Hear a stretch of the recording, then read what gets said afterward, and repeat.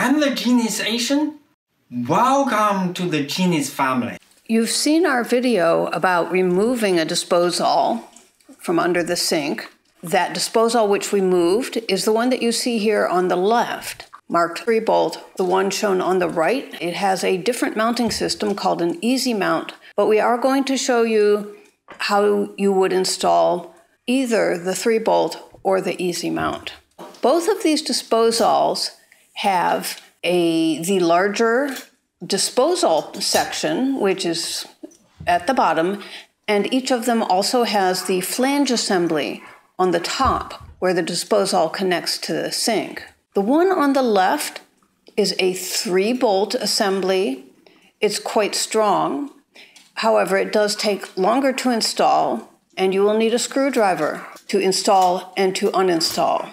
The one on the right is the easy mount. You have a single ring holding the disposal on, so it's very quick to install. However, you may find some years later that it has become very tightly jammed, and so when trying to uninstall, you may need some sort of tools to help you uninstall it, large wrenches of some sort.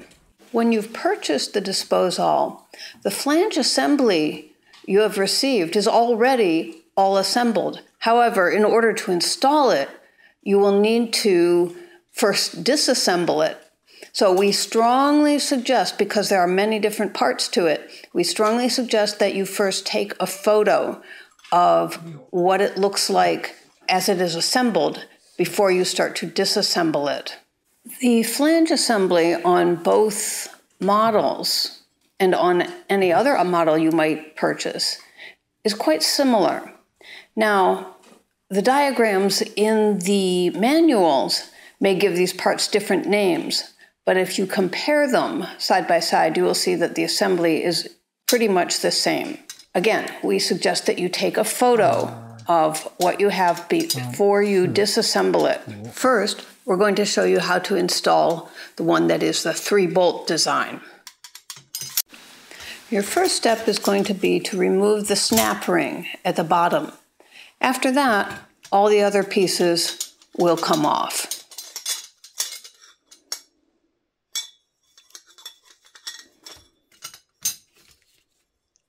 Now, here we have the top to a shoebox, and we've cut a hole in it, and we're going to use this to mimic the sink and the drain hole in the sink. But it will be much easier to see and to demonstrate here than with an actual sink. You are going to need a layer in between the top of the flange and the sink. This can be either a layer of plumber's putty, such as I'm holding in the hand right here, or if your disposal came with a rubber ring for this purpose, you can use that. So you see here the order in which the pieces will get reassembled, with the gasket, the backup ring, the mounting ring, and then finally the snap ring. Once that snap ring is on, the whole assembly will hold together, will not come apart.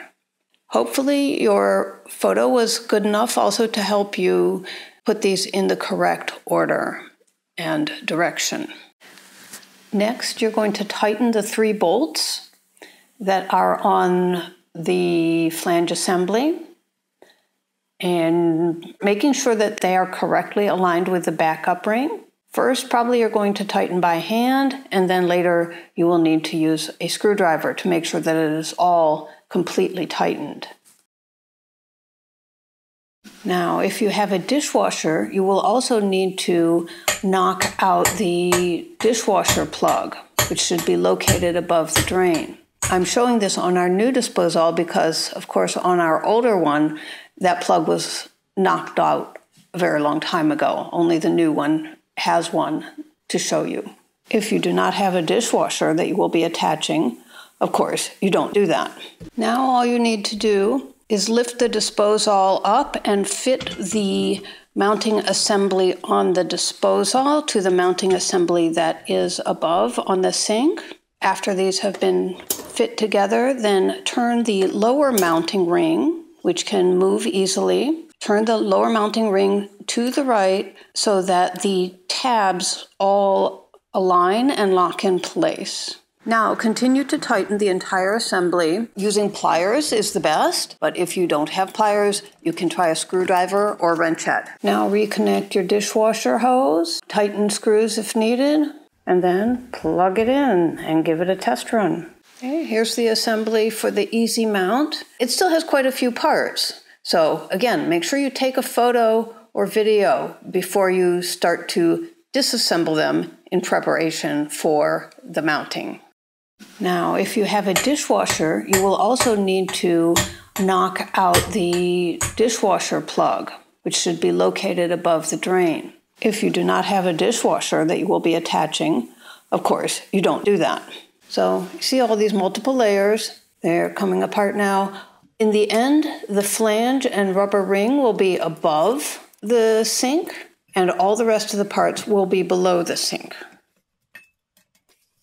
We're going to take a look at something here also that is much easier to demonstrate before you actually are holding the disposal up under the sink. When the disposal is being fit into the mounting ring, you will need to make sure that everything is properly aligned. If you look at the disposal, you will see that there is a bump there that is called a hopper, that it will need to fit into this particular slot on the mounting ring.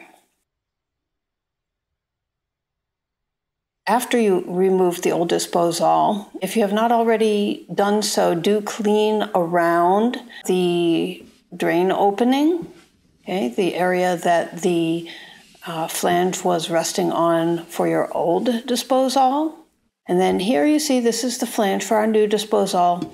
This one we won't have to use putty on because it came with a rubber ring intended to be that layer between the flange and the sink. Stainless steel has a very smooth surface, and so we are able to use the rubber ring.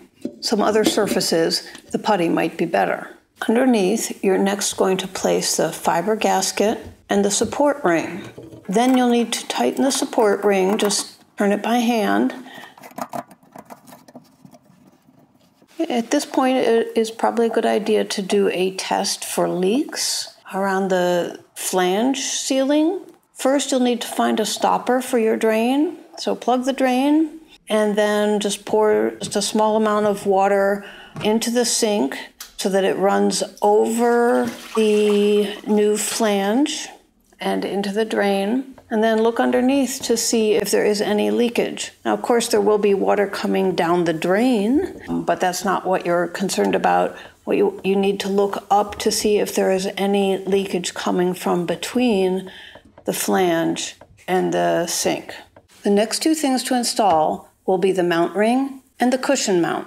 It might be hard to hold this mount ring up while you install the cushion mount, so that's why I've used a bit of tape to assist with this.